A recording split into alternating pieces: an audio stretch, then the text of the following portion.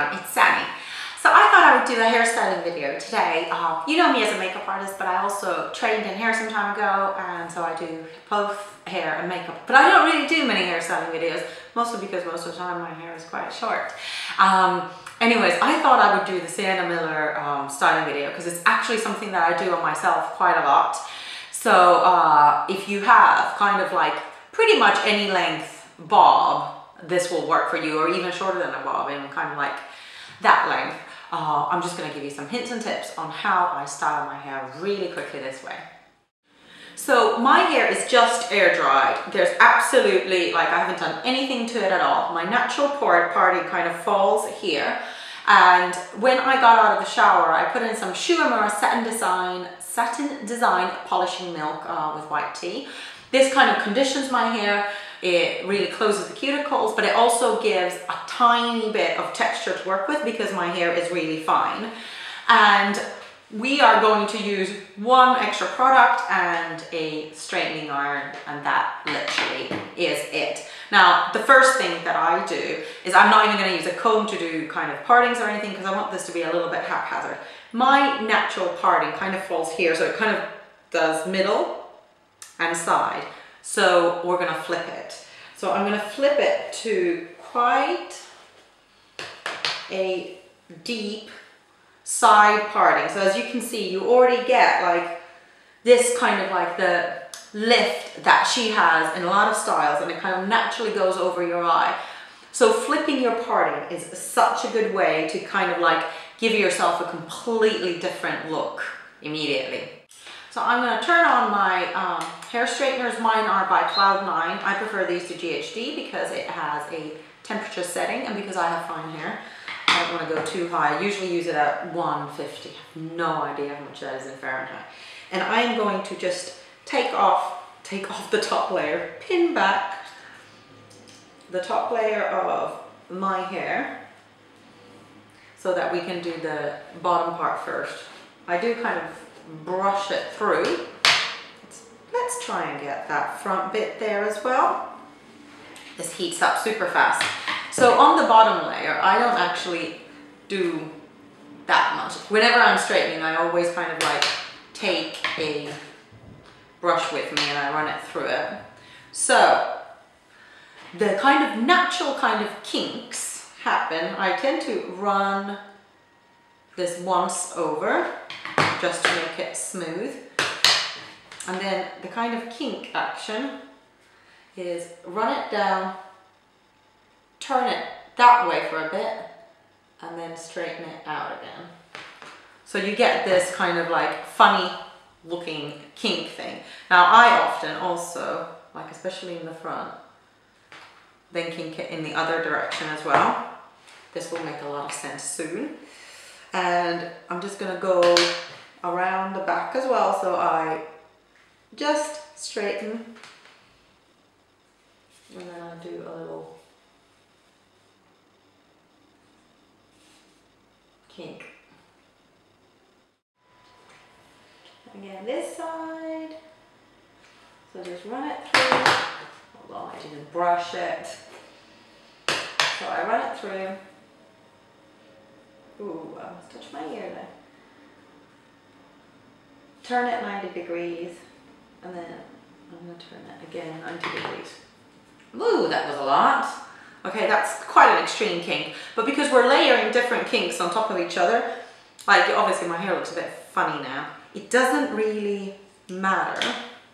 So I'm going to take, so right now I have nothing else on my hair apart from the product I put in kind of just after showering.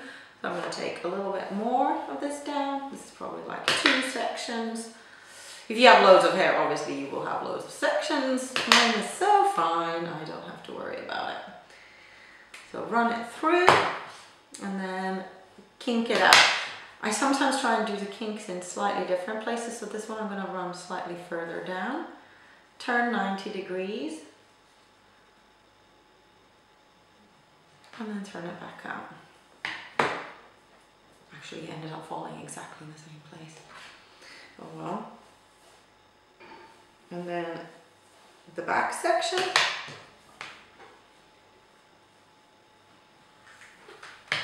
you have long, slightly longer hair, it's probably easier for you to pull it to the side.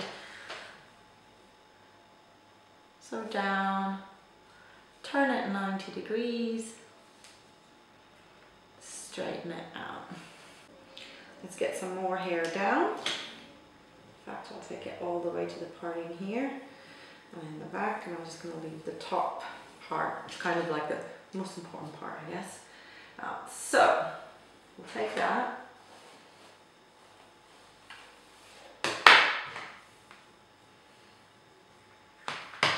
I'm running it through. This also warms up the hair, so it's a good idea to run it through once. Turning it 90, turning it back, and then turn it, and then just at the end, I'm going to do that. Cool. That back section is a little bit large on its own. Now we just have the front to deal with, so I'm going to let it go.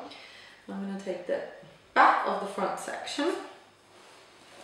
This I'm going to do ever so slightly differently. So I'm just running the hair straightener through. Once I brush it again. This time I'm going to do the kink the other way.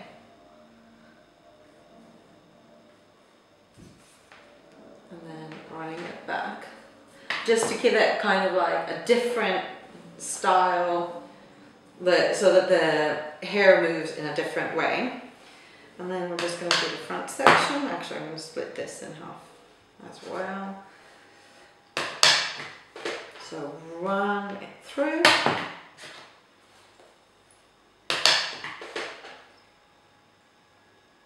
So I'm actually going to turn it this way, 90 degrees. Give it a bit of time to get a kink. And then I'm turning it the other way and finishing it off. And just the front still.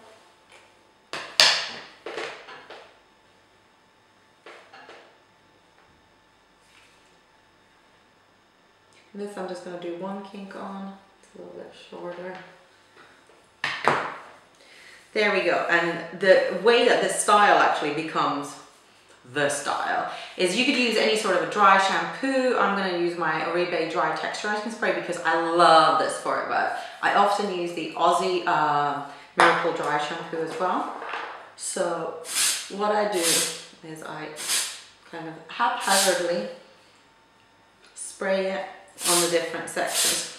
Here where it's a little bit like more curly, if after my style is done I feel like it's too curly, I'm just going to take my straightening iron